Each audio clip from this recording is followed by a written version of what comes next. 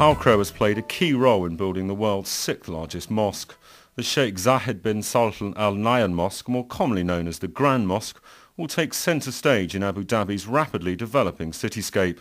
This vast structure, named after the UAE's late president, can hold up to 30,000 worshippers. Construction work has been carried out in two phases.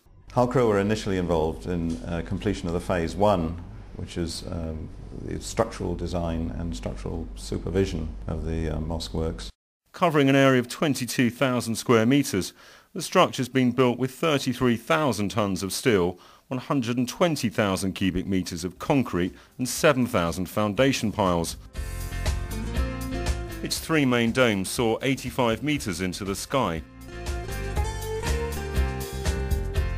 while a quartet of elegant minarets tower still higher at 104 metres.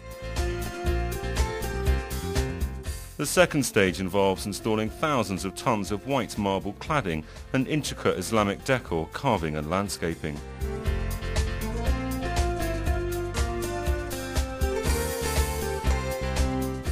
The Civic marble is from Macedonia in Greece. It's specifically selected for its white qualities and consistency of colour.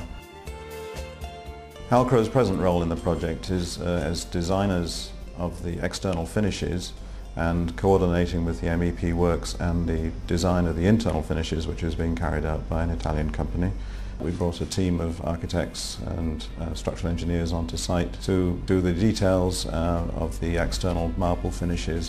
These include the gold capitals for the columns, the coloured inlaid marble for the external arcade columns, golden finials for the domes. The impressive main entrance sports Quranic text and botanical imagery skillfully carved into the arches.